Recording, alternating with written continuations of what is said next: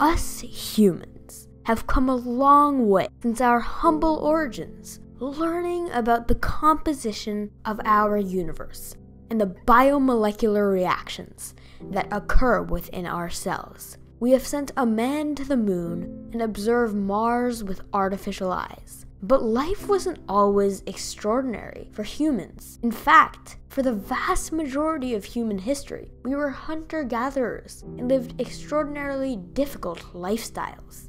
In fact, there were some points in history where the majority of the human race was wiped off the face of the planet. One of the most notable of these events occurred approximately 70,000 years ago. It was an event that completely altered the course of humanity's development.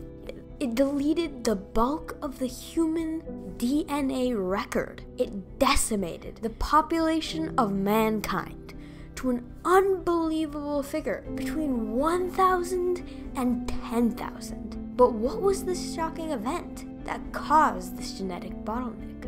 And how did it happen? To start off with, what is a genetic bottleneck? Well, if a population that is initially extremely diverse, filled with many individuals that each have unique genomes, experiences near extinction or becomes endangered, a genetic bottleneck occurs. This is when the few individuals who survive are far less diverse than the initial group. This happened in humanity about 72,000 years ago in the Mount Toba eruption. This eruption was absolutely catastrophic, influencing the climate and ecosystems all around the globe. It blew ash into the atmosphere, shrouding the skies and preventing sunlight from going through, causing a fatal winter of 6 years. On top of that, it altered rainfall patterns and filled the air with deadly noxious gas. This was a recipe for disaster.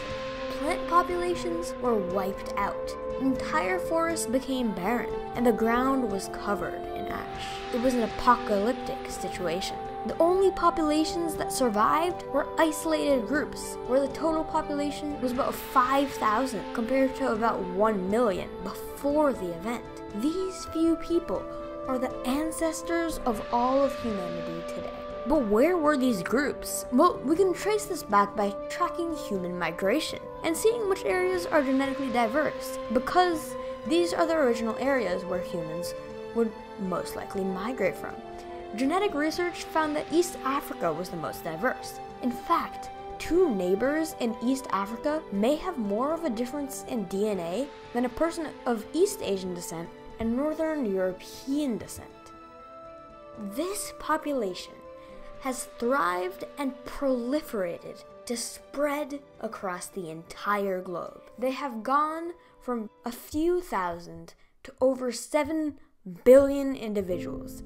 This illustrates that we are all extremely similar genetically, and it shows that our differences are truly skin